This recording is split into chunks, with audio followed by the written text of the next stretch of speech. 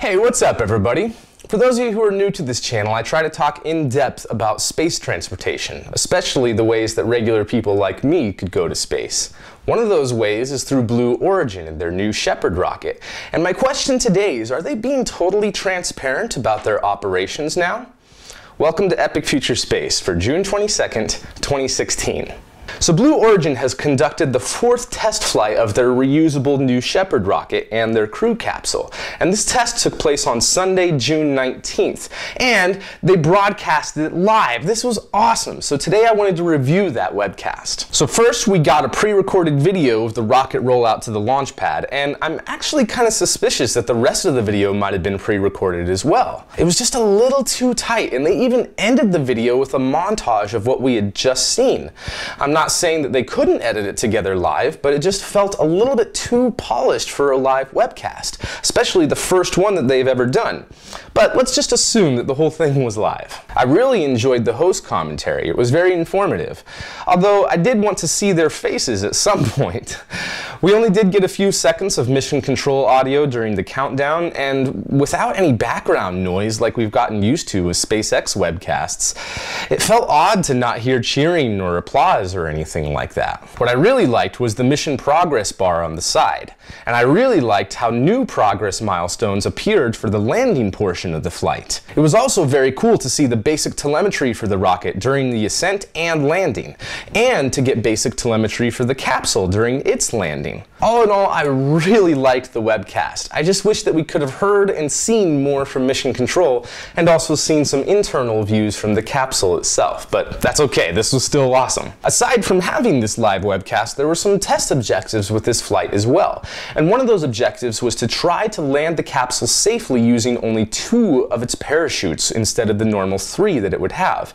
They also used retro propulsion to slow down at the last second, and I'm assuming it's like the Soyuz capsule in that regard, but honestly I didn't even know they had retro propulsion on this capsule until their announcement leading up to this flight. And honestly, I was looking really hard at the webcast, and yes, there's a plume of smoke right before touchdown, but I didn't see any sort of flame, so I have no idea what they are or where they are on the capsule, whatever their retro propulsion system might be. This flight also had 3 Pathfinder suborbital experiments on board. Last time they launched the new Shepard, they had 2 experiments on board, and these 3 experiments are quite a bit cooler. I'll let the researchers themselves explain. Thanks to Blue Origin, I will fly an original experiment in 2-phase fluid dynamics, that is, a liquid and a gas, in a test vessel. When a spacecraft's liquid propellant system or life support system is in zero gravity, capillary action, or wicking, is the dominant force on the liquid, causing liquid to settle and stay in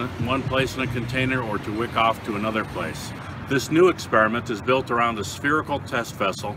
A reservoir holds the liquid until it is needed, LED panels illuminate the experiment, and 2 video cameras record views of the liquid behavior. The ability to predict these 2 behaviors is very important to design of successful, safe, affordable, and dependable spaceflight systems.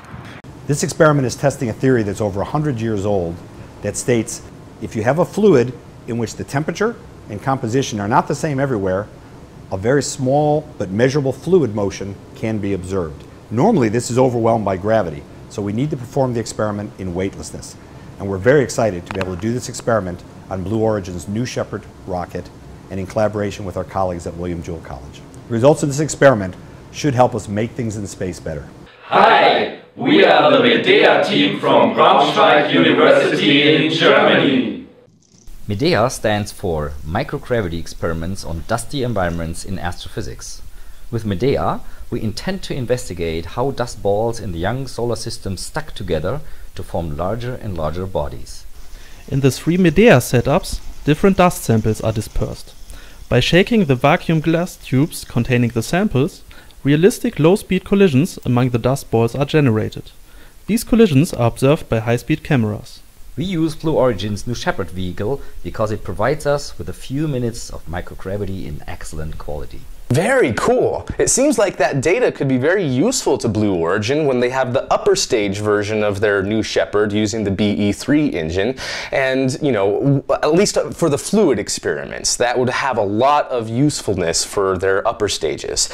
However, unless they do have plans to start asteroid mining, maybe these other experiments would be useful to them as well. I'm super happy that we got to see this flight in the format that they presented it, and I'm also very excited to see their progress and hope that their test flight program gets finished soon so they can start flying people. There's going to be a lot more opportunities soon, especially now that they're part of the whole NASA Flight Opportunities program to start flying even more suborbital payloads. But I mean, I'm really excited. Jeff Bezos has even speculated that their prices will be announced soon, and it'll be somewhere in the range of Virgin Galactic's prices, somewhere between $200,000 to $350,000 per flight. But he also said that that price would go down as they started their operations. So I'm really hopeful that the price does go down and that they start their operations soon, and so that someday even a regular guy like me can fly on this vehicle, at least while I'm still healthy. Anyway, thanks for watching this video. My name is Michael Clark. Don't forget to like, comment, subscribe, and share this video with your friends. And let me know what you think about this flight. And I also want to know what your predictions are for when they might start flying people. Also, I'm now on Patreon, and there's a whole bunch of stuff that I want to do with this channel. Mainly, I want to be able to go to space conferences and get footage of interviews and demonstrations and just collect a whole bunch of awesome stuff for you guys. But I also want to get more gear, and I want to bring in more people to get involved with this channel. I really like how on Tomorrow, how we have other correspondents like Lisa and Jared to produce space pods. I would love to do that, but also have more people to help with the workflow so that I can produce a lot more content on this channel. In any case, I really want this channel to grow, and I really want to thank Tim Dorsmagen, who is my first bronze patron, donating $1 every month.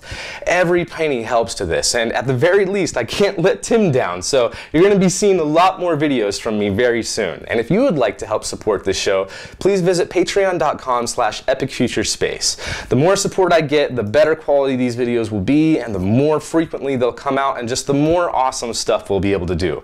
Who knows, maybe I'll even get to fly on one of these suborbital vehicles someday. So thank you very much, Tim, for supporting me. And with my whole Patreon rewards, I'm going with the whole precious metals theme right now, but I might change that to like a spaceflight crew type of theme. I don't know. Let me know what you guys think about it. Check out the Patreon page that I have, and give me any input that you guys might have. Anyway, I keep promising to talk about habitats in NASA's Next Step program, and I do want to talk about that really bad, but first I wanted to give some updates about SpaceX, specifically their Dragonfly program and their in-flight abort test. So that's what I'm going to talk about in my next video, which hopefully I'll have out this week. I'm shooting for Friday right now.